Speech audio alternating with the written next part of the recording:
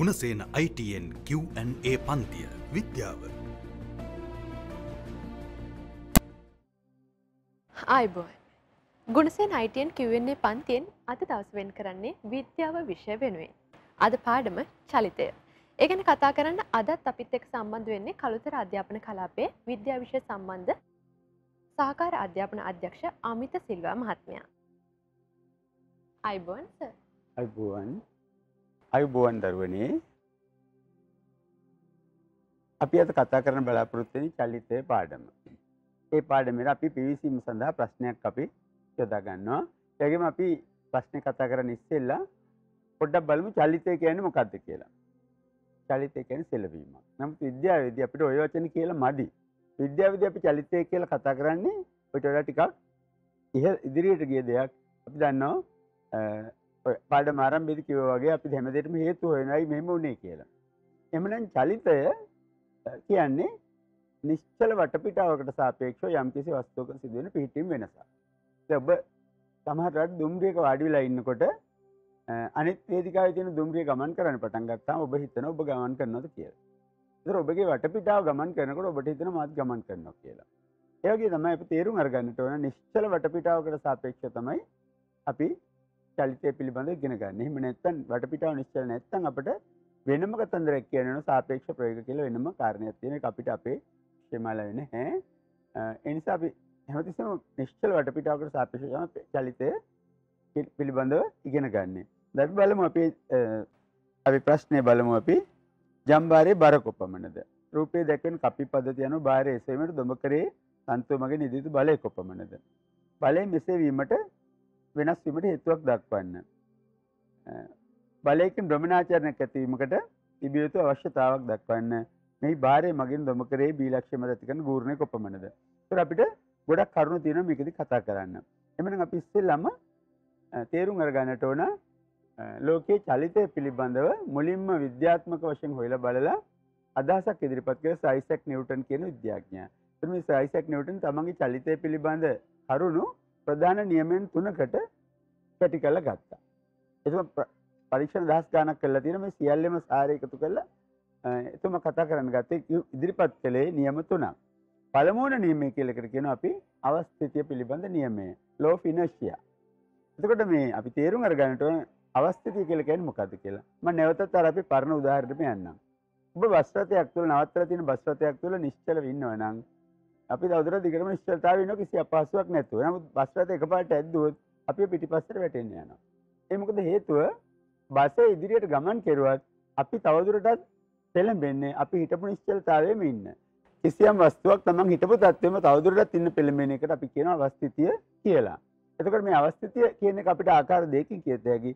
චලනය වෙන වස්තුවක් චලනය වෙන දිගටම චලනය වෙන්න දරන උත්සාහයත් නැවතිලා තියෙන වස්තුවක් දිගටම නැවතිලා ඉන්න නිශ්චලතාවයේ ඉන්න දරන උත්සාහයත් දෙකම අපි දකින අවස්ථිතිය කියලා. ඉතින් අපි මෙහිම කියන අවස්ථිතිය ගැන අපි විද්‍යාත්මක වශයෙන් කියනකොට වස්තුවක් මත බලයක් ක්‍රියා නොකරන තෙක් ඒ නිශ්චලතාවයේ පවතී. නැතහොත් ඒකාකාර ප්‍රයෝගයකින් නියත දිශාවක් ඔස්සේ චලනය වේ. එතකොට අපි තේරුම් අරගන්නට ඕන මේ අවස්ථිතිය කියලා කියන එක තත්ත්ව දෙකකින් තියෙන්නට පුළුවන්. එකක් තමයි චලනය වෙමින් ඉන්නවා. එසේ නැතිනම් නිශ්චලව ඉන්නවා. මේ කාරණා දෙකෙන් එකක් අනික බවට පරිවර්තනය කරන අපිට යම් බලයක් පිටින් යොදන්නට සිද්ධ වෙනවා. ඒ නිසා අපි තේරුම් අරගමු. අපි උදාහරණයකට ගමු පොතක් මේසෙ මත නිශ්චලව පැවතීම. දැන් අපි හිතමු මේ ලැප්ටොප් පරිගණකය අපේ මේසෙ මත නිශ්චලව පවතිනවා. මේක මත බල ක්‍රියා කරන්නේ නැද්ද? ක්‍රියා කරනවා. මේක මත එක බලයක් ක්‍රියා කරනවා. මේක පහළට වැටීම සඳහා පොළවෙන් ඇද ගන්න ගුරුත්වාකර්ෂණය. අපි මේ පරිගණකය අරගෙන මෙතනින් තියලා අතහැරියොත් ඒක වැටෙනවා. එමෙද ඒ වැටෙන එකේ ස්වභාවය. ඊළඟට මෙතෙන්දී ඒක නොවැටි තියන්නේ. ඒක තමයි අපිට ඊගාවට කතා කරන්න ඕනේ. මොකද මේකේ බර පහතර ක්‍රියා කරන ගමන් මේ මේසේ මගින් නැත්නම් මේ කුඩා මේ පීපෝ මගින් උඩට එනවා ප්‍රතිවිරුද්ධ බලයක්. මේකට අපි කියනවා ප්‍රතික්‍රියාව කියලා. එතකොට ගුරුත්වාකර්ෂණ බලයයි මේ මේසෙම ඇති කරන ප්‍රතික්‍රියාවයි දෙක එකිනෙකට සමාන හා ප්‍රතිවිරුද්ධ වුණාට පස්සේ මේ දෙක උදාසීන වුණාම මේ පරිගණකයේ තියෙන දැන් බලයක් නොමැති වස්තුවක් වගේ. මේකට බල තියෙනවා. මේ බල සමතුලිත වෙලා. එනිසා අපි තේරුම් අරගන්නට ඕන නිශ්චල වස්තුවක් චලනය කරවන්නට හරි චලිත වස්තුවක් නිශ්චල වෙන්නට හරි හැමතිස්සෙම අපිට අවශ්‍ය වෙන අසන්තුලිත බලයක්. මෙතන තියෙන බල දෙක සන්තුලිත වෙලා තියෙන නිසා මේක තවදුරටත් චලනය වෙන්නේ නැහැ. ඒතර අපි උදාහරණ දෙකක් ගත්තා. එකක් පොතක් මේසෙ මත නිශ්චලව පැවතීම. පෘථිවිය සූර්යයා වටා නියත ප්‍රවේගයකින් ගමන් කිරීම. එතකොට අපි තේරුම් අරගන්නට මොකද්ද? අපි කලින් කිව්වා ඒකාකාර ප්‍රවේගයකින් නියත දිශාවක් ඔස්සේ ගමන් කරනවා. ඒක ඔබ මගෙන් අහන්න පුළුවනි. පෘථිවිය ගමන් කරන්නේ නියත දිශාවකටද? පෘථිවිය යන්නේ වටේ. ඒතර එක එක වෙලාවට මේක එක එක පැත්තට තියෙන්නේ. නමුත් අපි තේරුම් අරගන්නට ඕන පෘථිවිය ඒකාකාර ප්‍රවේගයකින් දිගටම ගමන් කරමින් පවතිනවා. කවදාවත් ඒක නිශ්චල වෙන්නේ නැහැ. හැම මොහොතෙම කිසියම් දිශාවකට ගමන් කරමින් පවතින්නේ. අර සූර්යාගේ ආකර්ෂණය නිසා මේ දිශාව ටිකෙන් ටික වෙනස් වෙනවා. නමුත් යම් වෙලාවක ගත්තොත් එයා දැන් අපි යම් කිසි අවස්ථාවක පෘථිවිය සූර්යයා වටා පරිභ්‍රමණය වෙන්නේ නැතිනම් ඒක යම් කිසි කෝණයකින් ඒක ඉවත් වෙලා යාවි එතනින්. ඒ නිසා මේක යම් කිසි නියත දිශාවකට ගමන් කරමින් පවතින්නේ. මොකද වෘත්තාකාර පථයක් කියලා කියන්නේ වෘත්තාකාර ගමන් මගක් කියන්නේ යම් කිසි නියත දිශාවක්. ඒ නිසා මේකේ ගැටලුවක් නැහැ. අපි ඔබ දන්නවා පෘථිවියට සූර්යයා වටා සම්පූර්ණ වටයක් ගිහිලා එන දින 365යි තවත් 4න් පංගුවක් යනවා. මේක අපි හැටම අවුරුදු නැකතර ගන්නවා. හරියටම නීතියට අපි තත්පරයටම නිවැරදිව ගන්නවා. පෘථිවිය කවදාවත් තමන්ගේ වේගය වෙනස් කරන්නේ නැහැ. අපි දන්නා පරාසයක් තුල. අවුරුදු ලක්ෂ ගණනක් ගැන හිතුවොත් මේක වෙනසක් තියෙන්න පුළුවනි. නමුත් අප දන්නා පරාසයක් තුල මේක තවම මම හිතන්නේ තත්පරයකවත් වෙනසක් වෙලා නැහැ. අවුරුදු නැකතලයි. මොකද පෘථිවිය ඉච්ඡර නිවැරදි ගමන් මගක යනවා සූර්යයා වටා. හොඳයි අපි යන් ඉදිරියට. එතකොට ඕක තමයි අපිට වැදගත් වෙන්නේ. අපි වෙන්නේ මේ පොතක් නැත්නම් ගඩොල් කැටයක් නිශ්චලව පැවතීම පිළිබඳව අපි මේ රූප සටහනේ තියෙනවා අපේ. ඒතර අපි මේ රූප සටහනේ තියෙන දේෙන් අපි තේරුම් අරගෙන W කියන්නේ අපි ගත්තොත් weight කියන එක අපි කියන්නේ බර. බර ක්‍රියා කරන පල්ලෙහාට ඊළඟට R කියලා දාන රියැක්ෂන් එක යටින් ප්‍රතිවිරුද්ධ බලයක් ඇටියට උඩට ක්‍රියා කරන මේ දෙක තුලිත වෙලා අසන්තුලිත බලයක් නැති වෙනකොට අපි කියන මේ වස්තුව නිශ්චල වෙනවා. ඊළඟට අපි බලමු තව එකක් නිව්ටන්ගේ දෙවන නියමය. ඊට ඉස්සෙල්ලා අපි පොඩ්ඩක් බලන්න ඕන දරුවනේ මේ අපි මේ කියපු කතන්දරේ බලයට සම්බන්ධ වෙන්නේ ඇයි කියලා. කෙසේද කියලා. එතකොට අපි තේරුම් අරගන්නවා බලය කියලා කියන්නේ මොකද්ද කියන එක පිළිබඳව අපි තේරුම් අරගන්න. බලය කියන්නේ තල්ලුවක් හෝ ඇදීමක්. මේක අපි 6 ශ්‍රේණියේ ඉඳලම කතා කරනවා. නමුත් මේ අපි 6 ශ්‍රේණියේ ඉඳලම කතා කරන මේ කාරණේ අපිට තව ටිකක් සවිස්තරව ඉගෙන ගන්නට පුළුවනි. බලයක අවශ්‍යතාව මොකද්ද කියලා. අපි දැන් කුඩා විවේකයකට ගිහිල්ලා පුංචි විරාමයකට ගිහින් එමු කතා කරන්න. මොකද අපි එක දිගටම කතා කරගෙන යනකොට ඔබටත් මටත් පොඩි පොඩි වෙහෙස්වල් දැනෙනවා. ඒ නිසා අපි විරාමයකට ගිහින් නැවතවරක් අපේ පාඩමට පැමිණෙමු. ගුණසේන ITN Q&A පන්තිය විද්‍යාව. ඔව් දරුවනේ අපි දැන් නැවතත් පාඩමට එළඹෙමු. අපිට කතා කරන්න තියෙන්නේ බලයක් අවශ්‍ය වන්නේ මොකක් සඳහාද කියලා. එතකොට අපි බලමු අපි කලින් කතා කරා බලයක් නොමැති අවස්ථාවේදී වස්තුවක් තියෙන්න පුළුවන් තත්ත්වයන් දෙක. මොකක්ද? එකක් නිශ්චලතාවයේ පැවතීම, අනෙක ඒකාකාර ප්‍රවේගයකින් යම් කිසි දිශාවක් ඔස්සේ චලනය වෙමින් පවතින එක. ඒතර මේකෙන් එකකින් තව තත්ත්වයක වෙනස් කරන්න නම් බලයක් අවශ්‍ය වෙනවා. නිසා මතක් කරමු කොහොමද මේ අවස්ථාවල් කියලා. පළමුවෙන් නිශ්චල වස්තුවක් චලනය කිරීමට බලයක් අවශ්‍යයි. චලනය වන වස්තුවක් නිශ්චල කිරීමට බලයක් අවශ්‍යයි. ඊළඟට චලනය වන වස්තුවක් ඒකාකාර ප්‍රවේගයෙන් ගියේ එහෙනම් ඒකේ ප්‍රවේගය වැඩි කරන්නට බලයක් අවශ්‍යයි, අඩු කරන්නට බලයක් අවශ්‍යයි. කරුණු හතරයි. තවත් එකක් ඉතුරු වෙලා තියෙනවා අපිට දිශා වෙනස් කිරීම කියන එක ඉතුරු වෙලා තියෙනවා. අපි බොහොම සරලව හිතලා බලමු. අපි ක්‍රිකට් තරඟයකට ගිහිල්ලා ඉන්නවා කියලා හිතමු. අපි ක්‍රිකට් පන්දුවක් අපි ළඟට එනවා. එනකොට අපි ක්‍රිකට් පන්දුව නිකම් මෙහෙම පිට ඇල්ලුවොත් ඒක නතර වෙනවා. ගහන්න නැතුව ඒකට පිට ඇල්ලුවොත් කෙලින්ම නතර වෙනවා. නමුත් අපි ඒකට පාරක් ගැහුවොත් වෙන්නේ මොකද්ද? ඒක වෙනස් ප්‍රවේගයකින් ගමන් කරන වෙන පැත්තකට. ඊළඟ කාරණේ තමයි අපි අපිට වේගෙන් එන පන්දුවකට අපි හරවා පාරක් එල්ල කළොත් ඒකේ වේගය වෙනස් වෙන්නේ නැහැ. ඒක හතර සීමාව දිහාට යනවා දිශාව වෙනස් වෙලා. එතකොට අර චලනය වෙන දිශාව දැන් අපි කියමු නියත දිශාවක් පස්සේනේ චලනය මේ පවතුනා කියලා කිව්වේ. ඒක වෙනස් කරන්නත් බලය ඕනේ වෙනවා. ඒ නිසා බලය ඕනේ වෙන අවස්ථා කීපයක් තියෙනවා. මම නැවත මතක් කරන්නම්. චලනය වෙන වස්තුවක් නිශ්චල කිරීමට, නිශ්චල වස්තුවක් චලනය කිරීමට, චලනය වෙන වස්තුවක වේගය අඩු කිරීමට, වේගය වැඩි කිරීමට, ඊළඟට දිශාව වෙනස් කිරීමට. මෙන්න මේ විදිහට කාරණා කීපයකට බලය අවශ්‍ය වෙනවා. ඒ කියන්නේ නිශ්චලතාව හෝ ඒකාකාර ප්‍රවේගයෙන් චලනය වෙන අවස්ථාව කියන අවස්ථා දෙකෙන් බෑර හැම අවස්ථාවකටම චලනය අවශ්‍ය මේ බලය අවශ්‍ය වෙනවා. ඊළඟට අපි බලමු නිව්ටන්ගේ දෙවෙනි නියමය ගැන. මේ නිව්ටන්ගේ දෙවෙනි නියමයට කියනවා අපි ගම්ම්‍යතාව පිළිබඳ නියමය කියලා. අපි ගම්ම්‍යතාව කියන්නේ මොකද්ද කියලා ඉදිරියේදී බලමු. දැන් අපි පැහැදිලිව තේරුම් අරගන්නට මේ නියමයට වදනම් වෙච්ච කාරණා දෙකක් තියෙනවා. නිව්ටන් හිතා බැලුවේ දැන් කිසියම් වස්තුවක් බලයක් දාලා ඇද්දාම මේක වැඩි වෙන වේගයකින් තමයි යන්නේ. මේකට අපි කියන ත්වරණය කියලා. මේ ත්වරණය මොන කරුණක් නිසා ඇති වෙනවද කියලා කියන එක තමයි නිව්ටන් හෙව්වේ. මොකද ත්වරණයක් නැති අවස්ථා දෙකයි තියෙන්නේ. එකක් තමයි නිශ්චලතාවය, අනෙක තමයි ඒකාකාර ප්‍රවේගයකින් චලනය වෙන එක. අඩු වෙන්නේ නැති වැඩි වෙන්නේ නැති ප්‍රවේගයකින්. දැන් ත්වරණය කියලා කියන එක හැමතිස්සෙම ඕනම වස්තුවකට තියෙන්න පුළුවන් දෙයක්. සරල උදාහරණයක් ඇරෙපු ගල් කැටයක් අරන් මෙහෙම උඩ දැම්මොත් ඒක උඩ ගිහිල්ලා උඩ යන්නේ අඩු වෙන වේගයකින්. පළවෙනි තත්පරේදී ගිය උඩ නෙවෙයි දෙවෙනි තත්පරේදී යන්නේ. මේ අඩු වෙ ගිහිල්ලා මොහොතකට උඩ නතර වෙලා ආයසරයක එක හැදලා පල්ලෙහාට වැටෙනවා. පල්ලෙහාට වැටෙන අවස්ථාවේ ඒක වැටෙන්නේ වැඩි වෙන ප්‍රවේගයකින්, කියන්නේ ත්වරණයකින්. උඩට යද්දී මේක සිද්ධ වුණේ අඩු වෙන ප්‍රවේගයකට අපි කියන මන්දනය කියලා. ඒ නිසා අපි තේරුම් අරගන්නට ඕන මේ ත්වරණයයි මන්දනයයි දෙක බලය නිසා ඇති වෙන ඒවා දෙක. එහෙම නැති අවස්ථාව තමයි බලයක් නැතුව තියෙනවට එහෙම වෙන්නේ. එතකොට අපි තේරුම් අරගන්නට ඕන මේකෙදි මේ ත්වරණය මොනවටද සමානුපාතික වන්නේ කියලා නිව්ටන් තමන්ගේ පරීක්ෂණ කළා. අපි මේ රූපේ පෙන්ලා තියෙන කාරණේ බලමු. අපි දකින එක ගඩොල් කැටයක් ඕන නැත්නම් ලී කුට්ටියක් වැනි දෙයක් F බලයක් යොදනවා එකට. ඒ යොදනකොට ඒ F බලය නිසා ඒක චලනය වෙනවා. නමුත් අපි ඒක උඩින් තව ඒ සමාන ගඩොල් කැටයක්ම තිබ්බොත් එතකොට අපි එම බලයම යෙදුවොත් අර කලින් වෙලාවේ තරම් වේගකින් ඇදලා ගන්න බැරි වෙනවා. අපිට මොකද බර වැඩි වෙනකොට.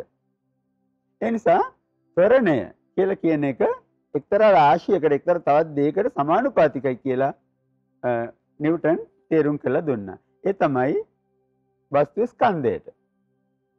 ස්කන්ධයට සමානුපාතිකයි.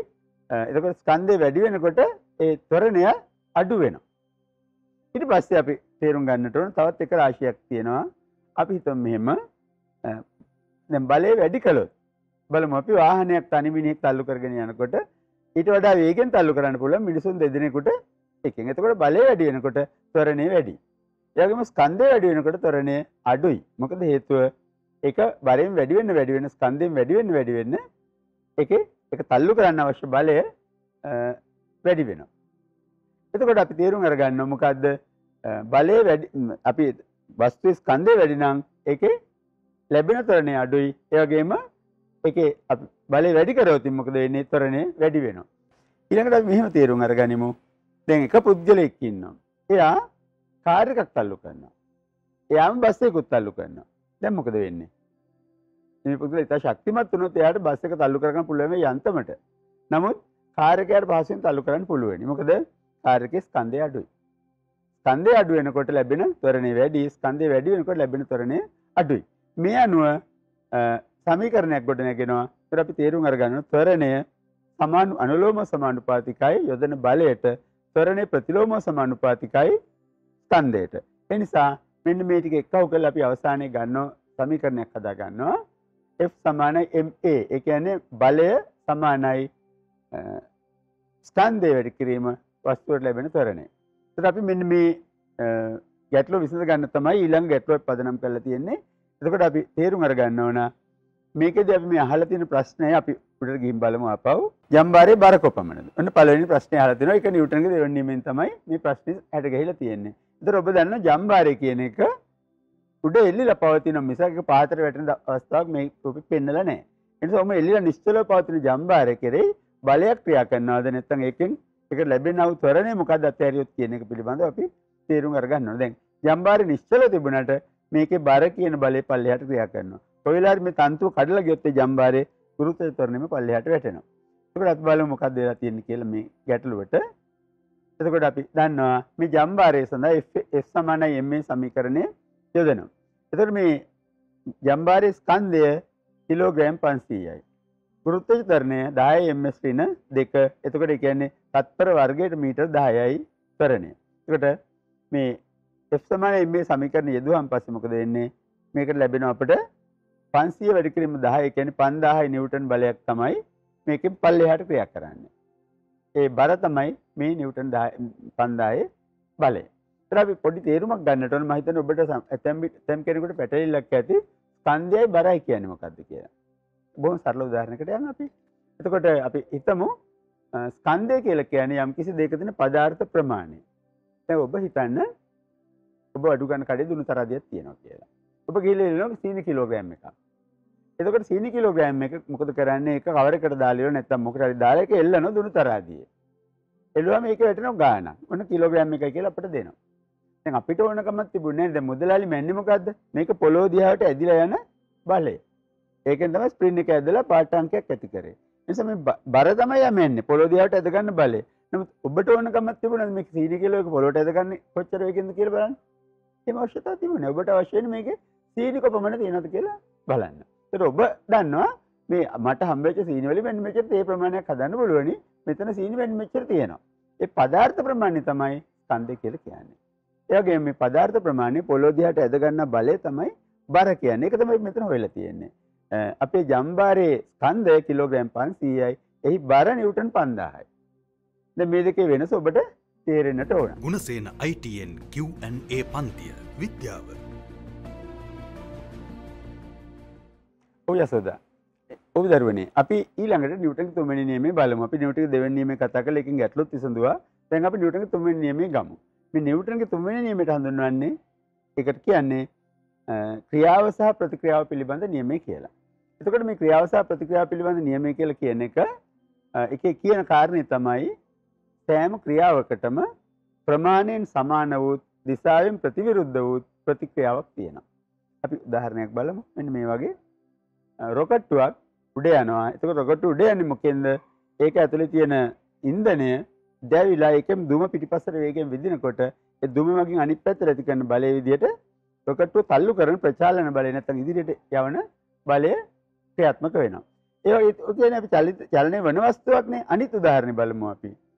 චලනය නොවන වස්තුවකට උනත් මේක තියෙන්න පුළුවන්. මේ පුද්ගලයා අත් දෙක තියලා බිත්තියක් තල්ලු කරනවා. නමුත් තල්ලු කරනකොට බිත්තිය ගමන් කරන්නේ නැහැ. නමුත් ඔහුට දැනෙනවා ආපසු තල්ලුවක්. එතකොට මේ තල්ලුව කොහොමද ඇති වුනේ? බිත්තියෙන්. එතකොට අපි අත නිකන් තියන් ඉනකොට බිත්තියෙන් තල්ලුවක් ඇති වෙන්නේ නැහනේ. අපි ක්‍රියාවක් සිදු කරාට පස්සේ තමයි ඒකට ප්‍රතික්‍රියාවක් ගොඩනැගෙන්නේ. ඒ හින්දා අපි තේරුම් අරගන්නට ඕන අප කරන සෑම ක්‍රියාවකටම සමාන හා ප්‍රතිවිරුද්ධ ප්‍රතික්‍රියාවක් තියෙනවා. මම හිතන්නේ අපි මුල්ම උදාහරණයට ආපහු කරකිලා ගියොත් අපි තේරුම් අරගමු අපේ මේ පරිගණකයේ මේස උඩ තියෙනකොට පරිගණකයේ බර කියන එක පහළට ක්‍රියා කරනවා. ප්‍රතික්‍රියාව උඩට ක්‍රියා කරනවා. මේ දෙක තුලිත වෙච්ච නිසා තමයි මේ දැනට මේ අපේ කැබ්බ්‍යන්ත්‍රය නිශ්චලව පවතින්නේ. එතකොට අපි ඒක පැහැදිලි කරගත්තා. අපි බලමු ඊළඟට මේ අපේ ගැටලුව විසඳන කරුණු ගැන. එතකොට ඔබට පේනවා අපි ප්‍රශ්නෙට අපි ආපහු ගිහින් බැලුවොත් ඒකේ අපි පැහැදිලිව තේරුම් අරගත්තා මේ විදිහට මේ කපි පද්ධතියකින් එල්ලලා තියෙනවා. මේ කපි පද්ධතිය මගින් බාහිර එසවීමට දොඹකරේ තන්තුව මගින් යෙදිය යුතු බලය කොපමණද?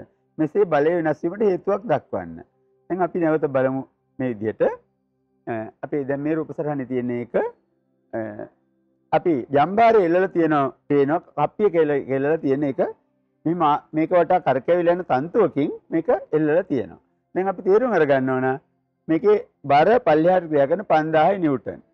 නමුත් මේ තන්තුවේ ආතතිය දැන් මේක ඇදලා ගැනීම සඳහා ක්‍රේන් එකෙන් නැත්නම් මේ දොමකරෙන් පාවිච්චි කරන්න ඕන බලය නිව්ටන් 2500යි. 2500 මොකද අපි තේරුම් අරගන්නට ඕන මේක වෙන්නේ කොහොමද කියන එක. එතකොට අපි උත්තරේ වෙන්නේ 2500 නිව්ටන්.